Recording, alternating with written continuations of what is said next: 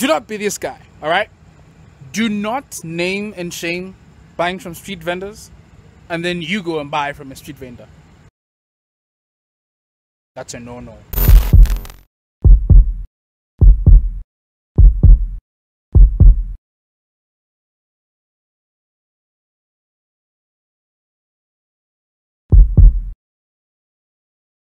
What's going on, everybody? Welcome to another episode of DownShiftZM. So, hold on a second. We're talking about rumble strips. In today's episode, we're talking about rumble strips, okay? So, I don't know what you guys call them in your country, but here, we call them alright? Because of the noise that the cars make when they go over the rumble strips. Now, rumble strips, in essence, are there to warn and caution motorists so that they can, keep a good distance.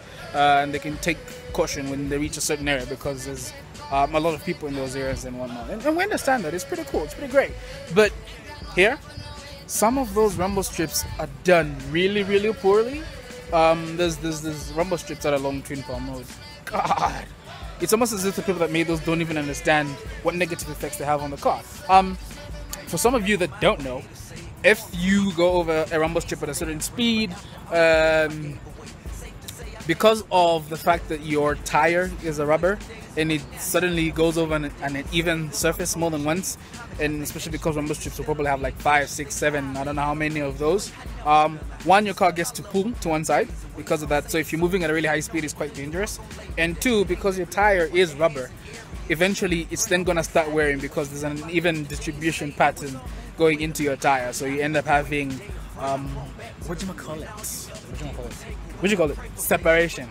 It's gonna have a separation. I forgot the word, but it's gonna have a separation, which is pretty bad because then it means you have to change your tire earlier than you're supposed to, and so on and so forth. And if you're in an area where you constantly have to go over rumble strips, it really just doesn't do any good to your car. So just to warn and caution everybody else as you drive on the streets, take caution whenever you see a rumble strip. Slow down to a very sensible speed because one, the area is congested. There's a lot of people in that area and you might end up hitting somebody.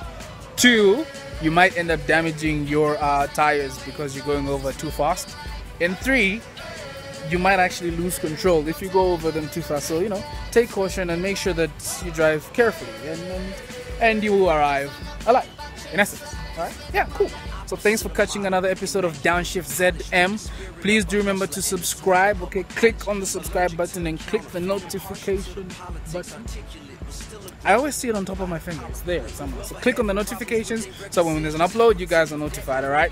Peace!